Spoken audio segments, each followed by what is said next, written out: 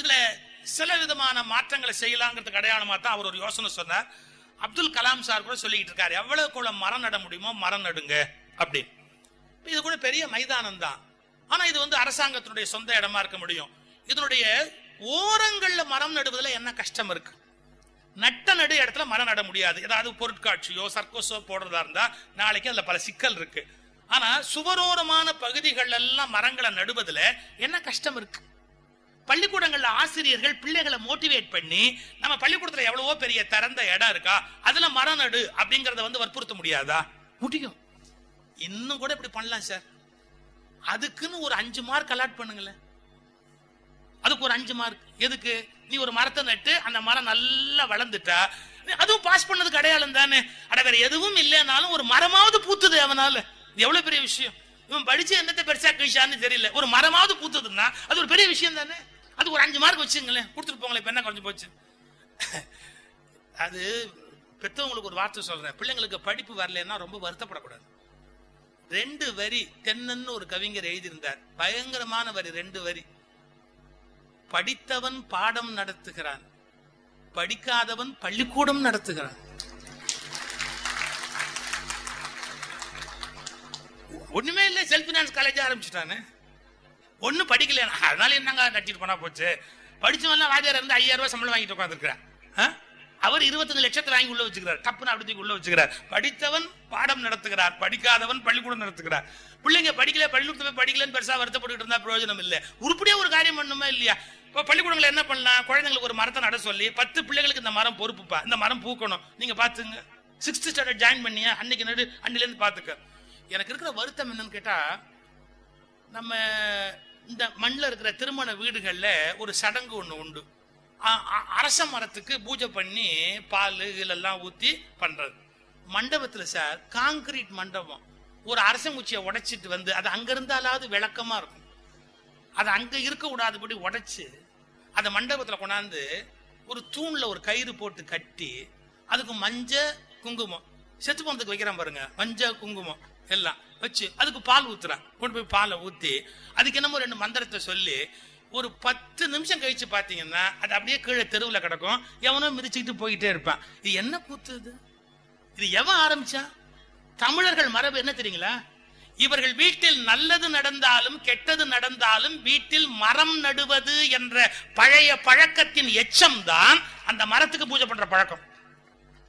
தமிழர் வாழ்வியல்ல இவங்க குடும்பத்துல என்ன நல்லது நடந்தாலும் என்ன கெடுதல் நடந்தாலும் அதுக்கு அடையாளமா ஒரு குழந்தை பிறந்தா மரம் நடுவாங்க. அதே மாதிரி யாராவது வீட்டுல பெரியவங்க இறந்து போயிட்டாங்கன்னா அவங்க நினைவா ஒரு மரம் நடுவாங்க. இப்படி மரங்களை நட்டு அந்த குழந்தைக்கு செய்கிற மாதிரி அந்த குழந்தையின் மூலமாகவே அந்த மரத்தை காப்பாற்றி கொண்டு வருவது. இப்படி ஒரு பழைய அந்த பழக்கத்தினுடைய தொல் எச்சம் தான் இன்னைக்கு ஒரு குச்சியை உடைச்சிட்டு மஞ்சள் குங்குமம் வச்சுட்டு இருக்கிறா. ஏதாவது சென்சிபிளா இருக்காது. இதுக்கு நிஜமாவே புருஷன் முன்னாடி 2 பேரும் போய் ஒரு தொட்டியில ஒரு மரத்துக்கு அதுக்கு பால் தண்ணி இன்னும் எல்லாத்தையும் ஊத்திட்டு அப்புறம் அதுக்குன்னு வீட்டுல ஒரு இடத்த கண்டுபிடிச்சு, இல்ல உங்களுக்கு தோட்டம் இருக்கா, தோட்டத்துல ஒரு இடத்த கண்டுபிடிச்சு அந்த மரத்தை நட்டு வளர்த்துட்டு வந்தா என்ன குறைஞ்சு போட போறோமா? சங்க இலக்கியத்துல படிக்கலையா? புன்ன மரத்தை ஒழிச்சு, புன்ன விதையை ஒழிச்சு வச்சு விளையாடிக்கிட்டு இருந்தா ரொம்ப அருமையான பாட்டு அது, குறுந்தொகையில வர பாட்டு. இந்த ஒரு மரத்துக்கு பக்கத்துல போய் காதலிக்கிட்டு நெருக்கமா போறான். அவ சொல்றா, இல்ல இல்ல அக்கா பாக்குறான். அக்கா பாக்குறல என்ன அக்கா? புன்ன மரத்தை காமிச்சு சொல்றா அக்கா. என்ன அக்கா? இல்ல எங்க அம்மா சின்ன பொண்ணா இருந்த போது இந்த மணல்ல கிச்சு கிச்சு தம்பால விளையாடுவாங்கல்ல, அப்படி விளையாடும் போது புன்னக்கொட்டையை உள்ள வச்சு எங்க அம்மா விளையாடிட்டு இருந்தா, உள்ள அவங்க அம்மா கூப்பிட்ட உடனே ஓடி போயிட்டா. அப்ப மழை இந்த புண்ணை முளைச்சு வெளியில வந்துருச்சு. அன்னையில இருந்து அதை தான் தன்னுடைய முதல் குழந்தையா எங்க அம்மா நினைச்சு வளர்த்தா. அந்த கணக்குப்படி பார்த்தா நான் 2வது குழந்தை, அது முதல் குழந்தை. அதனால எங்க அக்கா பாக்குற போது நீ என்னை கட்டி தழுவுறது எனக்கு வெக்கமா இருக்குனாலும். அப்போ மரங்களை குடும்பத்தோட உறுப்பினர்களாகவே கருதி இருக்கிறாங்களே. இன்னொரு சம்பவம் சார், ரசிகமணி டிகேசி உட்கார்ந்துருக்காரு. மேல்நாட்டில இருந்து ஒரு அம்மா வந்தாங்க. டிகேசியை பார்த்து கேட்கிறாங்க, உங்களுடைய கல்ச்சர் எப்படிப்பட்டது? நாங்க ரொம்ப சிவிலைஸ்டு சொசைட்டி, நாங்க பாருங்க we love trees அப்படின்னா அந்த அம்மா, நாங்கள் மரங்களை நேசிக்கிறோம், நாங்க தாவரங்களை நேசிக்கிறோம், we love trees அப்படின்னா. டிகேசி சொன்னார், அம்மணி நீங்கள் மரங்களை நேசிக்கிறீர்கள், நாங்கள் மரங்களை பூசிக்கிறோம். ஏன் ஒவ்வொரு கோயிலையும் வேப்ப மரத்துக்கு மஞ்சளும் குங்குமம் வச்சு வேப்ப மரத்தையே கடவுளை கும்பிட்டான் சார், அரச மரத்தையே கடவுளை கும்பிட்டான் சார். ஒரு கோயில்ல ஸ்தல விருட்சம்னு ஒண்ணு வச்சிருப்பான். அந்த ஊர்ல எவனுமே வெட்ட மாட்டான் அந்த மரத்தை. அந்த மரத்துக்கு அவ்வளவு தெய்வீகமான ஒரு மரியாதை கொடுத்தான். நிஜமாகவே அது தெய்வமானு கேட்காதீங்க. உண்மையில் ஒரு மரம் மனிதனை காப்பாற்றுவது போல் இன்னொரு மனிதனால் கூட மனிதனை காப்பாற்ற முடியாது. ஒரே ஒரு விஷயம் உங்களுக்கு தெரிஞ்ச விஷயம் தான். என்ன? இப்ப நான் மூச்சு காத்து வெளியே விடுறேன் இல்லையா, கார்பன் டை ஆக்சைடு, அதைத்தான் நீங்க குடிச்சாகணும். நீங்க வெளியே விடுற கார்பன் டை ஆக்சைடு தான் நான் குடிச்சாகணும். இந்த உலகத்துல எவனுமே செய்யாத காரியத்தை மரம் பண்ணுது. என்ன? நாம் வெளியே விடுகிற கார்பன் டை ஆக்சைடை வாங்கிட்டு அது ஆக்சிஜனை வெளிவிடுகிறது. இந்த உதவியை ஒரு மனிதனால் கூட இன்னொரு மனிதனுக்கு செய்யவே முடியாது. சயின்ஸ்ல கணக்கு சொல்றேன் சார். வேப்ப மரத்துக்கு கீழே போய் நின்று அளந்தா, நல்ல அடர்த்தியான பாரம்பரியமான பெரிய வேப்ப மரத்துக்கு கீழே போய் நீங்க வெயில அளந்தா 10 செல்சியஸ் அளவு வெப்பத்தினுடைய அளவை குறைத்து காட்டக்கூடிய சக்தி அதுக்கு உண்டு அப்படிங்கிறான் ஒரு வேப்ப மரத்தோட நிழலுக்கு. அப்போ ஒரு மரத்தோட மேன்மை என்ன? நான் ரிலிஜியஸா சொல்றேன்னு நினைக்காதீங்க, ஒரு சென்டிமெண்டாவது அதை ஃபீல் பண்ணணுமேங்கிறதுக்காக சொல்றேன். அரச மரத்துக்கு கீழே உட்கார்ந்துதான் புத்தர் ஞானம் பெற்றார். அதான் போதி மரமாச்சு. போதின்னு ஒரு மரம் கிடையாது, அரச மரத்துக்கு கீழே உட்கார்ந்து இருந்தாரு, அது போதி மரம்னு சொல்லப்பட்டது. அதுல இருந்து ஒரு கிளையை எடுத்துட்டு போய் தான் இலங்கையில நட்டான். பிறகு அதுல இருந்து மறுபடியும் ஒரு கிளையை கொண்டாந்து வச்சுதான் இங்க மறுபடியும் நட்டு அந்த மரத்தை புதுப்பிச்சான். அந்த மரத்துக்கு அப்படி ஒரு உயிர்ப்பு ஆற்றல் உண்டு. ஏன்னா புத்தரை வணங்குகிற மரியாதை உடையவர்கள் அந்த மரத்தை ஒண்ணுமே டச் பண்ணவே மாட்டாங்க. அப்ப அந்த அரச மரம் அப்படிங்கிறது புத்தருடைய அடையாளம். சரி, அரச மரத்தடியில் புத்தர் ஞானம் பெற்றார். புளிய மரத்தடியிலே திருப்புலி ஆழ்வான்னு பேரு. நம்மாழ்வார் உட்கார்ந்து ஒரு புளிய மரத்தடிக்கு பொந்துல உட்கார்ந்து தான் பாட்டு பாடினாருன்னு வைஷ்ணவர்கள் நம்புறாங்க. குருந்த மரம்னு ஒரு மரம், அந்த குருந்த மரத்தடியில் தான் சிவபெருமான மாணிக்க வாசகர் பார்த்தாருன்னு மாணிக்க வாசகர் வரலாற்றுல வருது.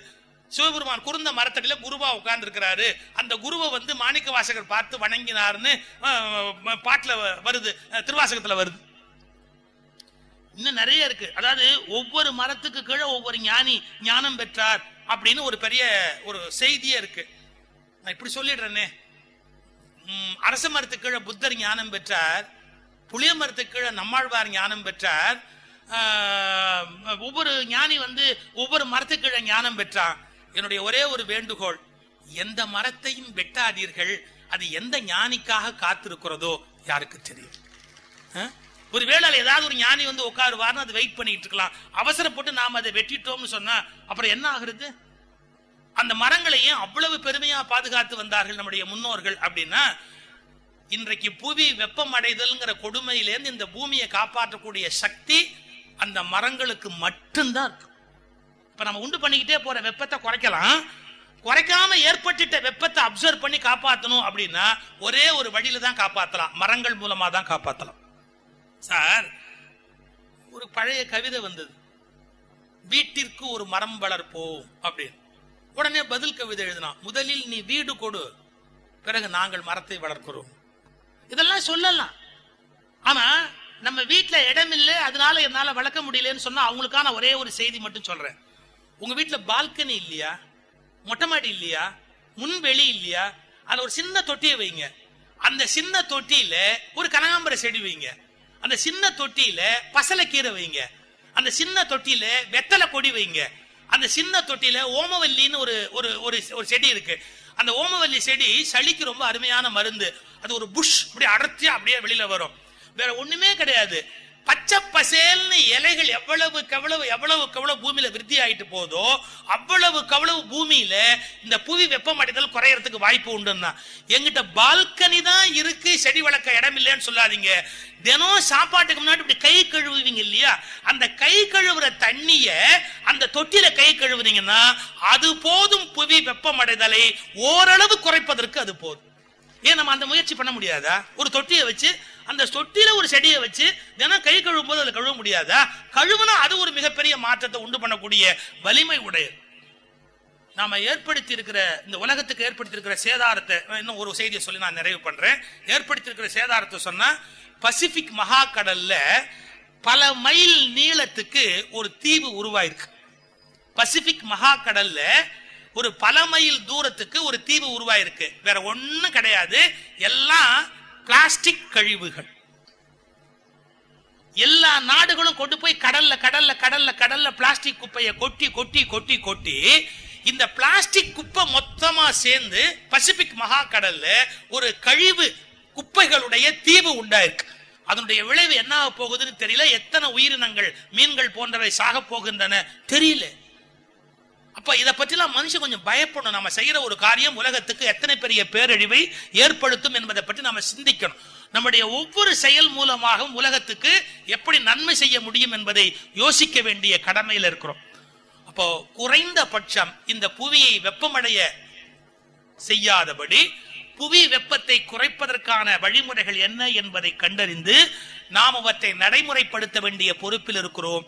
அரசாங்கங்கள் சொன்னாலும் சொல்லாவிட்டாலும் நாம் எவற்றையெல்லாம் கடைபிடிக்கலாமோ அவற்றையெல்லாம் கடைபிடித்து இந்த பூமியை காப்பாற்ற வேண்டிய பொறுப்பிலே இருக்கிறோம்.